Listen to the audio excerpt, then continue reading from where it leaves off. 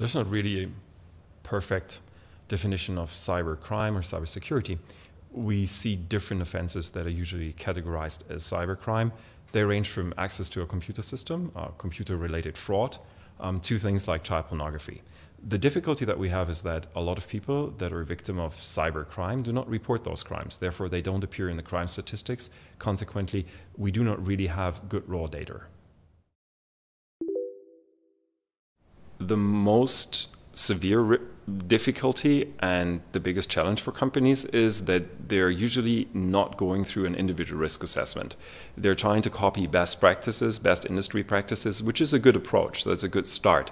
But they need to look into their individual risk sphere, and they have to develop solutions that match those risks. Well, I believe in technical developments, and cloud computing can go along with great advantages for companies. So I believe that it is not quite fair to say that it leads to additional risk and they have to be terribly careful.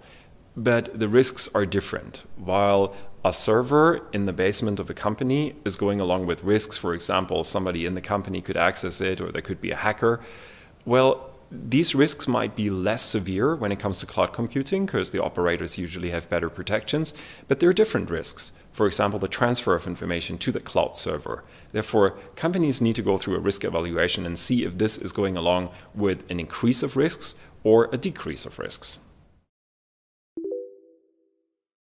I believe in this environment, there will be no situation where we say there is no risk.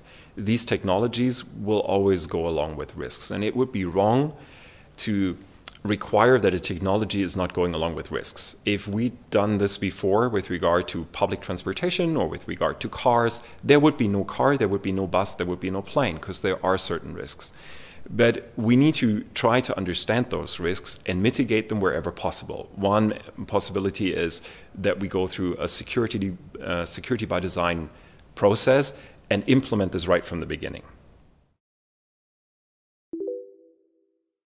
Well, to answer the question is really difficult because there are companies that believe they've never been hacked, but they just don't know. So I know that there were cases when I was on international travel where communication was intercepted.